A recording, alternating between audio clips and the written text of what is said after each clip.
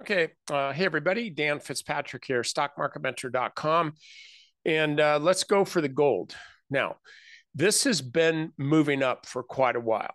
And it'd be nice to say, well, where were we back here a couple of years ago? Well, we were someplace else. Although I will tell you, I've got some physical gold that I've held for longer than I even can remember.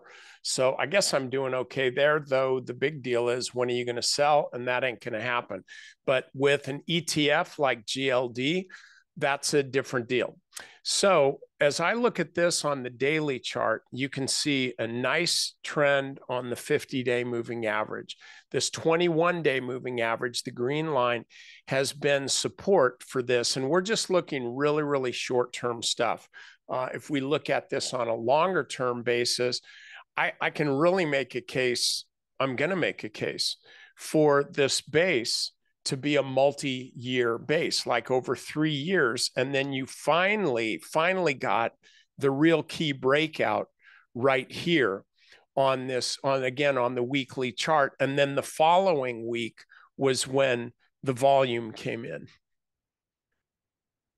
So we can go back to that. I mean, we'll go that. Can't you see how, not that you're going to tell me, but can't you see how this thing has been in a basing pattern? And then if we just stretch this over to the right, you can see how this breakout was a really, really important technical move. And this was truly the confirmation on heavy volume here. And then since that time, of course, this just kept going up. But really, when you're looking at this on a weekly chart, this wasn't that long ago. I will make the case that this move is actually just getting going, or to put another way, it has a lot more to run from where it is now. So I look at the daily chart, I see a nice move higher out of this little consolidation here. And I feel like gold is really going to start just continuing to move. And also think about this. So the Fed cut rates by 50 basis points. Politicians cheered, of course, but everybody else who really has a handle on things is going like, why 50, Jerome? I know that that's what everybody was betting on, but that doesn't mean that the bet was it would be the right move. It was just rather just the stupid ass shit that you would do. And so now they've done that. And then you're looking at, pardon me for that grammar, this is try to be a family show. But it's true.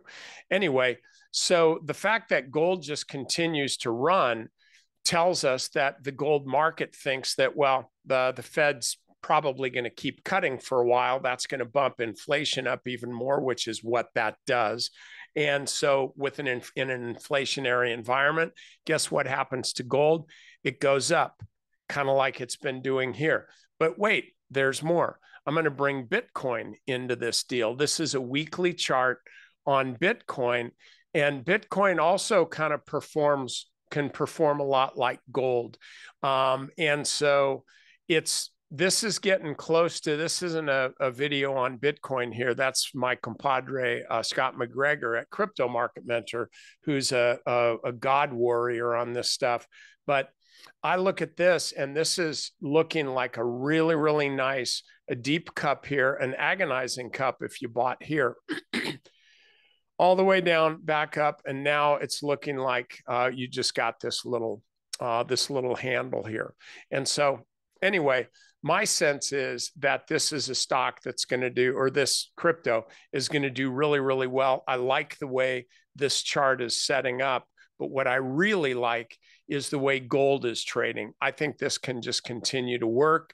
It's something that we're going to be tracking a little more closely at Stock Market Mentor. So anyway, that's what I got for you today. Hope you're doing well.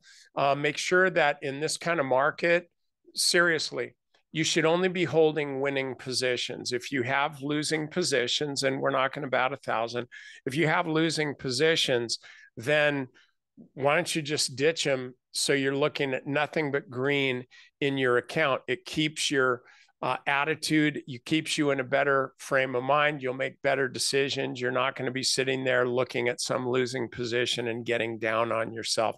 I would say the market's in kind of a medium bullish atmosphere right now. In other words, and I had a training session this morning. We're talking about this, where the sentiment is kind of greedy, maybe a little bit greedy, but not too greedy. It's kind of almost a Goldilocks thing where we can continue to run higher for a while because the market is definitely not, it's not overbought. It's just that the bears are being overrun. So keep that in mind. Look at gold, look at GLD. I think that's better than the GDX, better than the gold miners. Definitely keep an eye on Bitcoin and IBIT, or it's really called IBIT, but I don't know why I like to call it IBIT because I'm different. This could be moving out as well. So now you don't even have to have a crypto wallet in order to participate in Bitcoin. So guess what? That's all I got for you. Hope you're having a great day.